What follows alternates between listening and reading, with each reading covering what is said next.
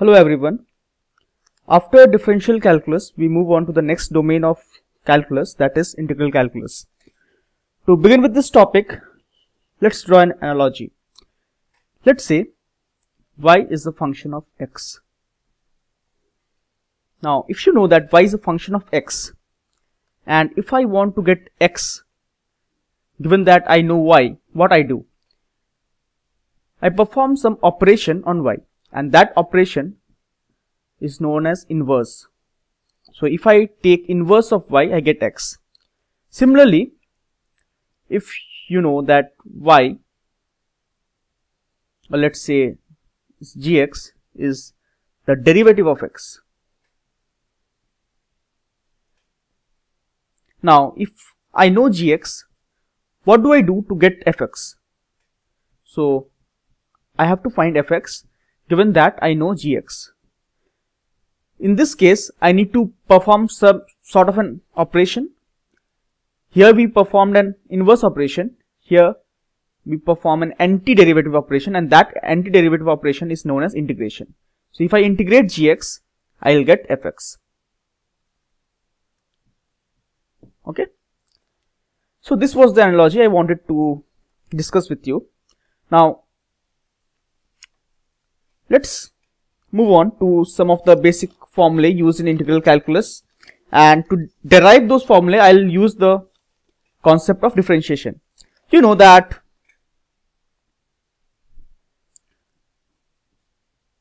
what is the differentiation of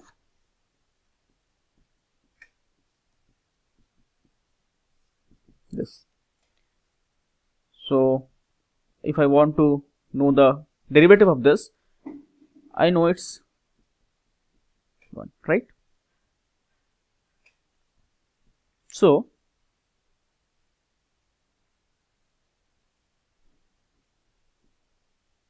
and it's is nx n minus 1, so I'll get a n plus 1 here.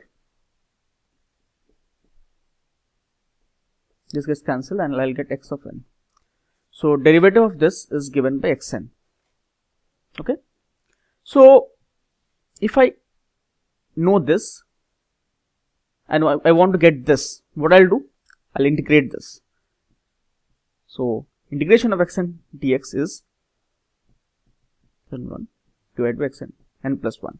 Now, before we move further, I want to know, let's say I have a function f of x, and I differentiate this, I'll get c of x.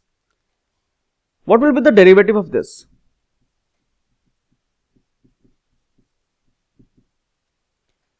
The derivative of this will be also gx, because if you differentiate this, you will get gx, and if you differentiate a constant, you will get 0.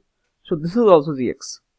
So if I know this, how do I know that my original function which I differentiated was fx, or was it fx plus c? So I don't know that. So if I integrate gx, I'm not sure whether the function which will come out of this is fx or fx plus c. So that's why what we do is, when we perform an integration, we write the answer as fx plus some constant c. This constant c can be 0, which is in this case, or it can be some value like 1, 2, 3, etc. Okay. Okay. So now, so in this case, the case which I was discussing here, if I integrate xn, I should get this value. And now we are not sure whether it was xn plus 1 divided by n plus 1 plus c, or it was just xn plus 1 n plus 1. So I will write a constant c here. So this is my first formula of integration which I should remember.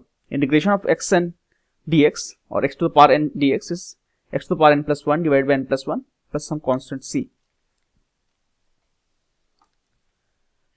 Now let's quickly derive some other formulas.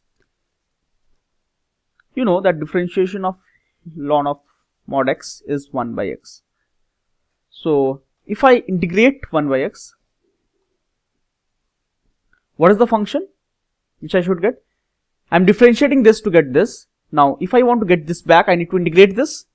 So if I integrate this, I'll get ln of mod x. And now again we are not sure whether it was ln of mod x or ln of mod x plus c. So we'll write a constant c here.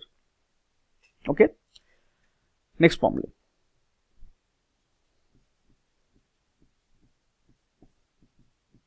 E to the power x. So if I integrate e to the power x dx, I'll get e to the power x plus c. Next formula.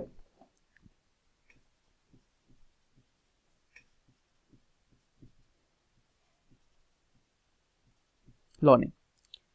Now if I differentiate ln a, I'll get c. Or if I differentiate if I integrate only ln x, no sorry, only a to the power x, I can write it as e to the power x by ln a plus c by ln a. And now this c by ln a, I can write it as another constant, c dash. Okay.